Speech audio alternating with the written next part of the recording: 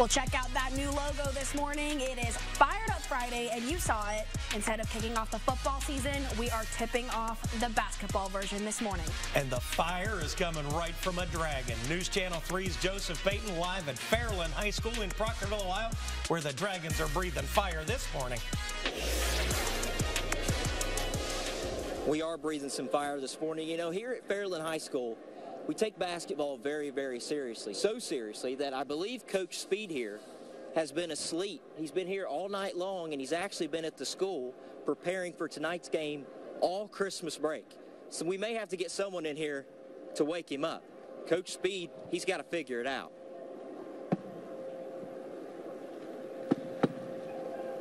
Man, he's out right now. All right, we got him. What's going on? What's happening? Christmas break is over, and it's Fired Up Friday. Well, then let's bring him out. Let's bring him out.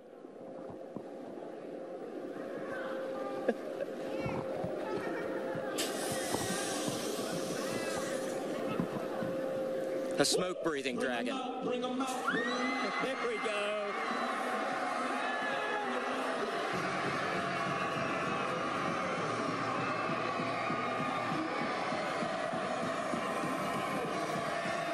Pandemonium here in Lawrence County, Ohio at Fairland High School.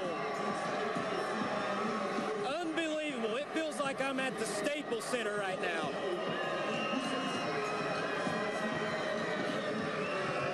We've got the elementary school students. We've got parents, teachers, staff, band, cheer, you name it.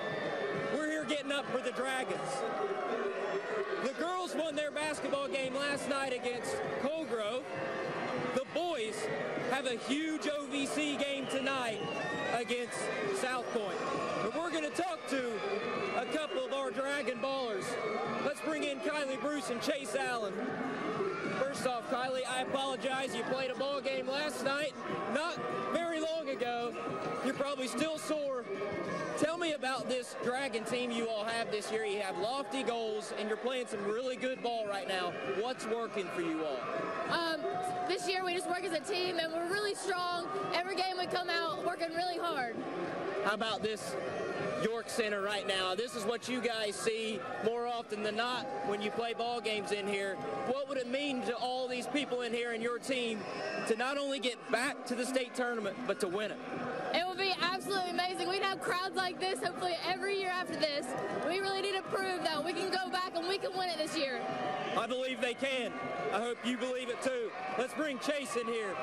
Chase, you've not been shy about this matchup tonight. How much have you thought about this game against South Point? It's been on my mind all week. You know, I got a chip on my shoulder from last year, so I'm really prepared going into tonight. What brand of basketball will people see if they come out tonight? The Dragons and the Pointers, what kind of game is going to be played? It's going to be fast. It's going to be intense.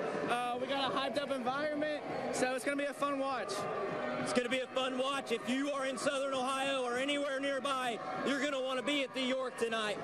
Come see Chase Allen and the Dragons play. You can catch Kylie and the girls on Saturday against Minford, too.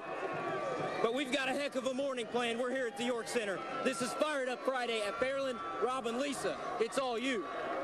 Oh, man, that is one way to warm up on a 20-degree morning. Yeah, it's not cold in there anymore at all. Those fireworks certainly helping this morning. We're going to be following Joseph all through the day, and we're going to have highlights from our big basketball Friday night tonight.